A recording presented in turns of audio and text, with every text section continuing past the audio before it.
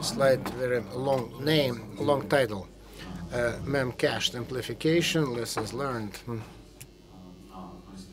But you want to make sure that we are on the same page, so I can just reduce it to this name, to this title. So we plan to talk about the at 1.7 terabyte per second attack and what it led to, because it's a scary number just on the face of it. And to begin, so let's determine let's find the definition. What is the amplification? What is amplification? What is amplification attack? It worked out that in the internet, most servers send more data than a client than they receive. The client send to servers, because the servers generate data more than they receive data. And then in the event, so if our server is based on TCP, so it's no problem at all, because FTCP has a mechanism that is called the three-handshake system. So so triple handshake. It was not part of the functionality, but can be used with this triple handshake system. So very for the verification of the remote verification of the source. So the VTP does not have this mechanism, UDP, and every author based on UDP-based servers, they need to generate their own handshake. So, for example, if we take this protocol as Quick, so which is being developed by ITF, then during the design they thought about it, and the first initial handshake packet to simplify. For the server to implement it, it is added with zeros or trash, so up to 1.5 kilobytes. And then during the handshake, Quick does the validation of the IP address of the source IP address. So then other VDP protocols didn't do it or not doing it now. And as a result, the attacker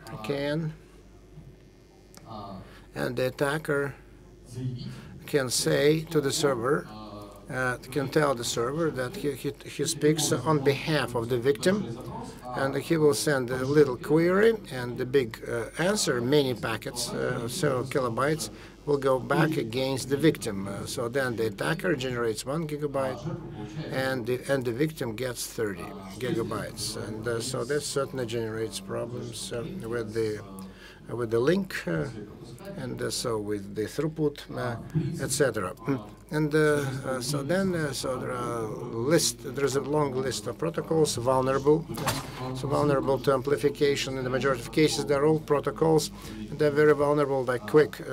Good example, it's a modern designers of the protocols. So they think about it, so they prevent that. But so there is so the Quake Steam protocol. So they have this vulnerability, and irrespective, although they're quite new. So then vulnerable servers. So those are all obsolete servers and protocols that so now later, so they are updated or replaced or just thrown out, and thus the amount of amplifiers goes down. And but so then there's always a new vulnerable protocol that appears, and the number of amplifiers goes up and then starts to go down. It's a kind of stepwise trend, up and down. So it looks like a seesaw, like a saw, looks like a saw. So then amplification power, depending on the data that the amount of data that the victim can get, divided by the amount of data that the attacker should send to get the answer to the query, and the request. So then the amplification power, the amplification factor should be a stable downtrend as well. But the most important, the amplification for this protocol is different. So MTP, so then 10 times more powerful than LDAP protocol, for example. The majority of most amplification attacks are easy to track because we have a fixed source port of each packet packet and we know the destination of the initial query. So that's why you can use just so this information. We can put a mask in order to differentiate the packets that may be packets sent by the attacker. So another just to ask for this filtration of upstream for upstream provider or upstream device. And so the standard mechanism, amplification of BGP flow spec solves problems. And so when you have the flow spec, you can tell your provider that you don't want to get, so for example, so 123 or 53, we don't need any synchronization with the time. So during the serious attack, it might be very useful just to say that to your client. So, but the sound spec, so there are three problems. First one is that so there is ICMP amplification, and if you just cut off the ICMP, then about the people who do that, so they use PT brand, and we should not do that because many things might break. And secondly, so there's a problem that not every amplification has a fixed UDP port. So then UDP, ICMP, but there is WordPress pingback. So that's an attack where the attacker is using the vulnerable WordPress installation, WordPress server vulnerable, in order to make it in a TPS, so in TPS towards the victim, against the victim. Such installations, millions on the internet, and any attacker using these installations and small code pieces can generate like here, so about 6 gigabyte of SYN flood, not only SYN flood, but just opening the connection. So if at each of these connections, so if you answer with the content, it will be ready. So there's several scores of gigabytes per second. That's since. So the installation of WordPress, so it sends another query, not only answers, but puts in a query in the wrong direction. But in the event of vulnerability, it does not answer, it just issues new queries from a random port. Source port every time is different, and flow spec doesn't help. And if an attack is against FTPS encrypted resource, then all the information that we have in fix, and so there is not, all the traffic is encrypted there. So then there is another challenge. So the flow spec is expensive, and it takes a lot of resources, and the operators don't usually like to give a flow spec rule, do not allow anyone to write flow spec rules. Pingback was the first case of web development on dynamics that created serious problems with availability, accessibility, and no one hoped that it will be the last case. So then the hero of February-March this year is another actively used in the web piece of software called Memcache. Memcache. This is a database at the end of the day. So the user is used in the web by the programming engineers. This is at the end of the day. It's a key value store.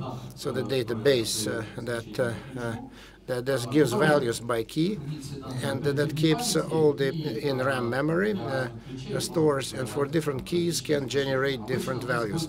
Usually it is used as a fast in-memory cache, and that's why it's called that way. But many years ago, about 10 years ago, so then Memcache authors, they made a big mistake. So by default they made this mistake that Memcache by default, so then it listens on all interfaces.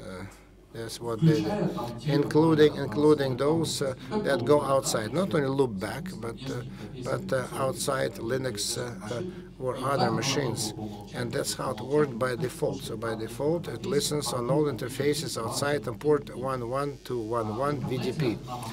On Internet in March, February, so there were lots of machines with open port VDP 11211 port, and so this is. So this is when the listener of the protocol asks. So this is the basic ASCII protocol. ASCII protocol does not do identification. So only in extreme cases.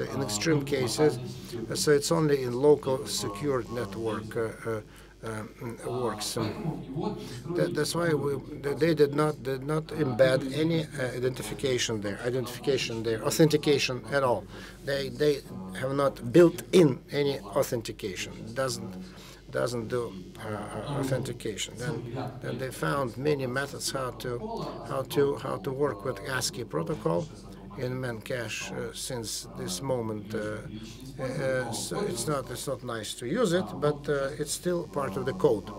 And so then Ivan gave a presentation on Black Chat United States, and so then an attacker can inject arbitrary data into memory. And in 2017, so we found out that it's not all that we can do with it.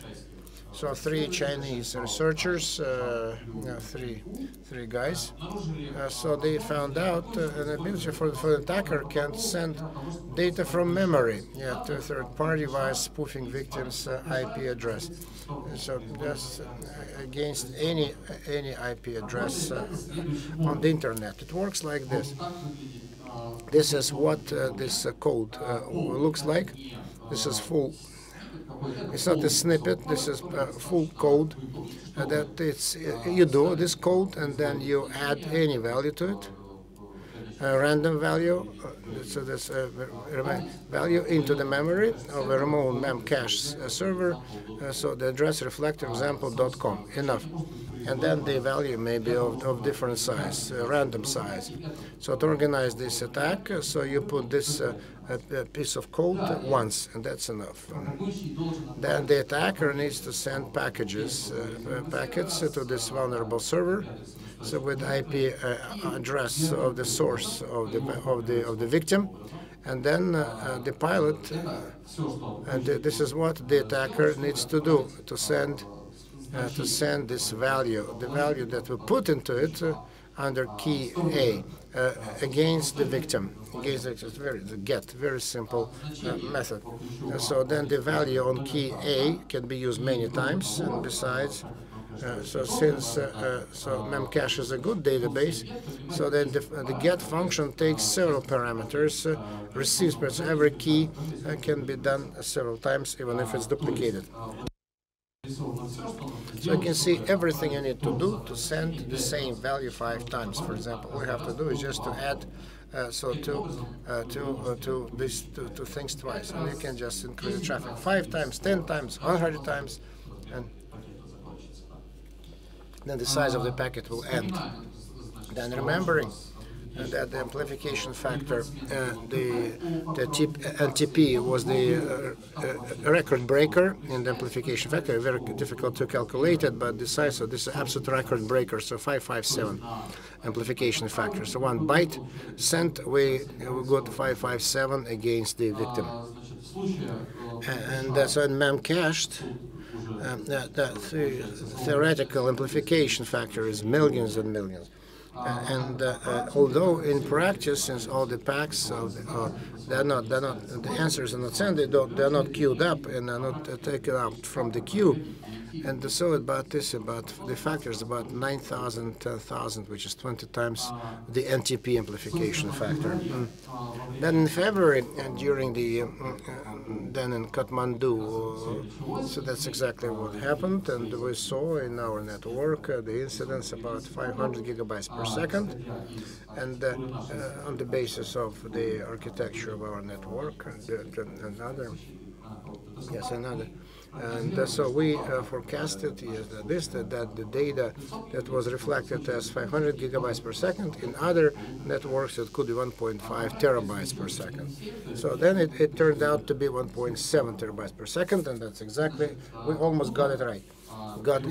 So where all these Memcache servers come from. And so then there are some operating systems like very stable Red Hat or TOS. Memcache listens on all interfaces, supports VGP, doesn't require any authentication, also Zimbra, etc. So then the Memcache just gets onto the vulnerable system. So when I spoke to Red Hat representatives, they said that the combination of Red Hat to fight this problem, so they have C Linux, which is good to fight it, but if you Google C Linux, you will see that the most number of queries to C Linux is how to switch it off, and Google provides the search engine to process these queries. And so this is the question to Red Hat, that C Linux is not the best means to fight this problem. So how can we mitigate this? So once again, we spoke about BCP 38 and other approaches, how to fight spoof traffic. So the root of the problem of the application attacks is the traffic with the counterfeit source. And so then we need just to think what kind of methodology they can use so that the spoofed traffic, so that it won't come to them. So how to do that? So make sure that your network, you don't have any vulnerable Memcache servers, EGP 1.1 to 1.1, and if you see the incoming traffic from this port, you can always use firewall if you have enough power, or flow spec if the upstream operator provided it to you to filter this kind of traffic. Then so the snippet for AOX XR job Snyders. It's it was on the mailing list, and and this presentation is on the site. What the remaining several minutes I would like to dedicate to discuss what's next when this thing happens again. Because we know that web developers will never stop at that. And so gaming won't even think about stopping. And so it's time to discuss possible traps, these possible threats with the bigger community. This a year and a half ago, we have seen so more than 1 terabyte per second on Internet of Things attacks. We have seen.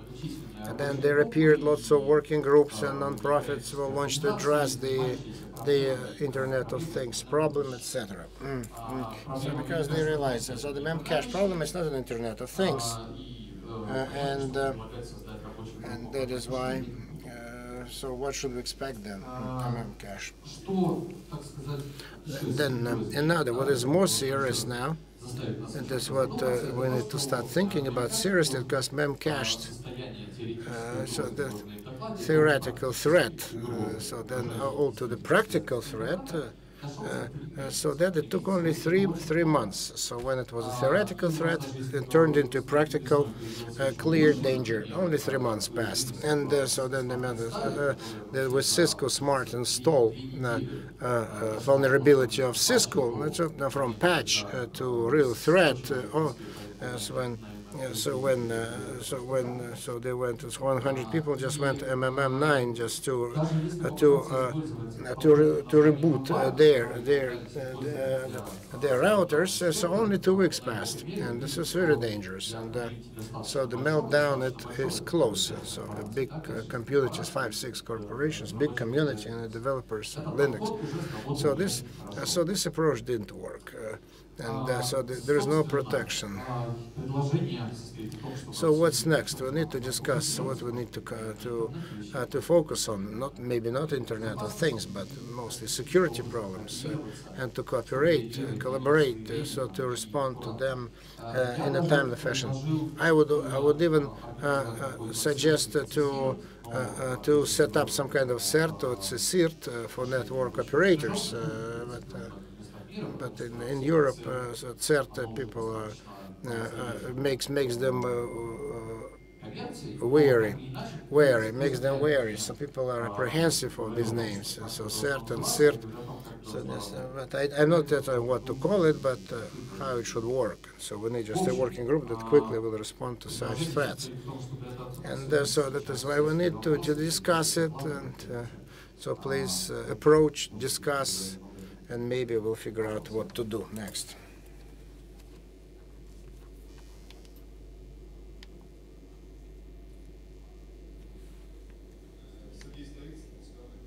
Sergei Staritsyn, Mosconnect.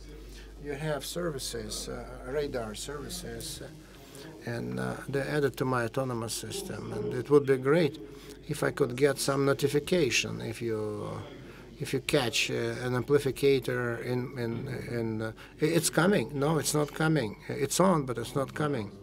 It should come. So after the presentation, so let's touch base. So we'll discuss it. So because notifications should come, should come. And so there is another problem with notifications. That there are 10,000 amplificators in the network, and the amplificator says that there is still another one popping up, and so that's the problem. There's too many, and so there are no more than 10, right? Yeah. This slide so it just scares me because it says, "What do we do?" Okay, let me take you out of this stupor. Yeah, I want to stay in stupor just to ask you more questions because we need to finish this discussion. The issue is that so now we live very badly, right? Right now, just let's not do it anymore. So let's try to avoid it. But how? So everyone should do. CERT should do what it's supposed to do. What kind of CERT? CERT not. No. It's important. Which CERT should do what it should do? Yeah. What do you call CERT? A CERT that should be responsible for such things. What's its name? Does it exist? What's its name of CERT? So incidents of security. It should be responsibility of the group that responds to the incidents of security. So there should be a special group. So what do you mean this question mark here for network operators? So because we have to have special group. Yeah, because we need to set up such groups. Yes, they need to start appearing such groups that will provide this kind of service and fight it. So why the existing CERTs don't do it? This is serious because we do have some CERTs and they don't do anything because the first 2 points the last point, why the existing CERTs ignore the issues related to the network security. Why? That's a good question. Is there an answer to it or not? Because certainly you can start CERTs within network operators. But then we'll be making the same mistake over and over again. So we'll be just fragmenting the problem, break it down into different centers of responsibility, and at best. So this will lead to the inefficient work and more, and I think that it happens most of the time. So it will turn into kind of passing the buck, so there will be just ping pong of responsibilities, and so that the new CERTs, better CERTs, but we need to consolidate rather than create a new. We need to consolidate this kind of industry. Okay, point by point. So first 2 points. So why not just trying to convince you that we need to do that? I'm not going to convince you, but the idea, because there is no need to convince anyone, because what's happened, what is written here is not happening. That's the problem. No. Let's go back to it. But once again, for example, so we're hungry, right? There is no food, right? And it would be great if we could eat something. So how is that for quick solution, right? Yes, that's right. We need to address this issue, but there is no food. It's just you rephrase the problem, but you're not trying to address it. So we need collaboration. That's true, but it doesn't exist because people don't understand what the hell is going on. But collaboration it does not exist. But people are sitting and thinking, collaboration is impossible because this is something that exists. No, yes, possible. No, it's not possible. No, it's possible. No, this is impossible because we need just to figure out what's possible, what's impossible, and why it's happening, what's happening. And so we're just rephrasing the problem, but the problem is still there. And it's not even being addressed. And so this is outside questions and answers. So we need to cooperate and work together. This is a serious issue, and we need just to pool resources to do it together. So then it's it's not no more explanations are required. And by the way, this issue that has to do with the working group. Working group, it's not that easy to set up a working group. Yeah, because. Because even if you wish, you wouldn't be able just to put together this working group. I didn't know that it would be so difficult for me to set up a working group. Let me finish. But there is a working group where it's being discussed, and that's where you can just add it to the questions on the discussion. So why don't you go join the working groups where these subjects are being discussed right now? So at least there are some problems. I think that there are such working groups. So the RIPE group could be. But RIPE group, I didn't see any positive discussions there vis-a-vis this matter. Okay, the first 2 points. Okay, we need to change. Okay, then concerning the CERT, so there are many CERTs. That's true, but CERT is usually a commercial organization or not even commercial, but it's set up by someone with certain purposes and for certain purposes. Not a single, Alex, I'm answering your question. Not a single existing CERT, not in the charter, not in the business purposes, working with network operators. It doesn't exist there. This chapter is not there. So working with the network operators, that's exactly right. So let's not generate a new certs that will be just playing ping pong with old certs. It makes no point. And okay, let me turn around. Let me turn around your arguments and attack you. Any more questions besides sir? Besides Lyosha's questions, is there anyone else who would like to ask a question? Okay, no question. So then let's take a coffee break and thank the speaker.